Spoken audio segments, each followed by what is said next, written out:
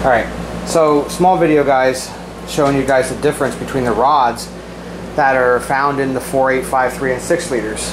There was a division year right around 05 where they switched rod designs, and there is a difference in the power they can handle and some other small differences. I just want to show you guys how some of this works.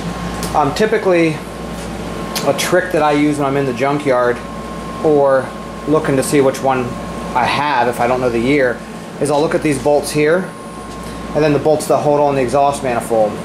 When both locations are 10 millimeter, it's going to be the little I-beam or LS1 style. Let's just get that out of the way right away. There's different names for them. I call them I-beam, H-beam just for ease, but they're really LS1 style, LS2 style, and even LS1 style and dimple style, because they have a dimple there. I'll show you. But I-beam, H-beam is what I've always called them, and I'll stick to it just because of habit. Anyway, when both of these bolt locations are 10 millimeter, it's going to be the I-beam. When they are both 13 millimeter, it is going to be the H-beam. If it's a mixture of both, it could be either one. Alright, so let's look at the differences here. 5.3, 6.0, 4.8, same, switch around the same time in the year, around 05, they switched them.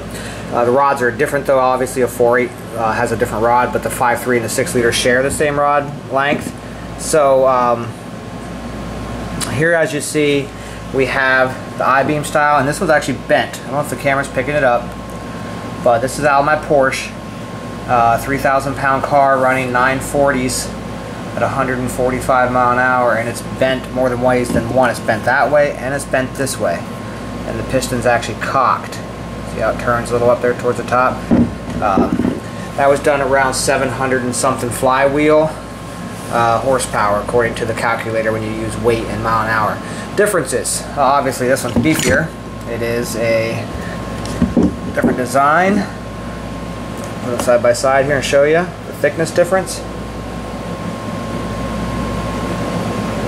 So it's definitely thicker. Same design on both sides, so I call it like an H, whereas like this one here is kind of ridged on this side, and this side's not quite the same, so it's not a symmetrical design. These are a pressed pin, and these are a free floating. So these clips here, these have the newer ones will have a Teflon skirt. These ones don't. Other than that, I mean, in the strength difference, there's not really much else to show you. It's just these are a lot stronger. These can go quite a bit more horsepower. Don't get me wrong, I've pushed these style rods pretty high horsepower, and it all depends on which way they bend. They always will bend, but they may not bend in such a way to give you a problem. This one happened to give me a little problem. As you see right here, there was a bit of a rubbing issue because the piston got cocked sideways, and that was making a tapping sound. So that's it. Just wanted to show you guys. This one's out of a 6 liter. So this will have a slightly different piston on the top, but you can get an idea of the difference here in the beefiness. So I hope this helps some of you guys when you're at the junkyard trying to decide.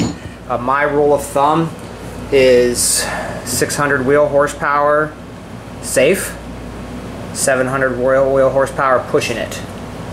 These ones 800 safe, 900, 1,000 pushing it. Now that's my rules. Everybody's a little different. Okay guys, small video on the difference between the rods. Typically called Gen 3, Gen 4, but more honestly it's 04 and older and 05 and newer. LS1 style, LS2 style, I-beam, H-beam, dimple rod, whatever you want to call them. There you now you see the difference.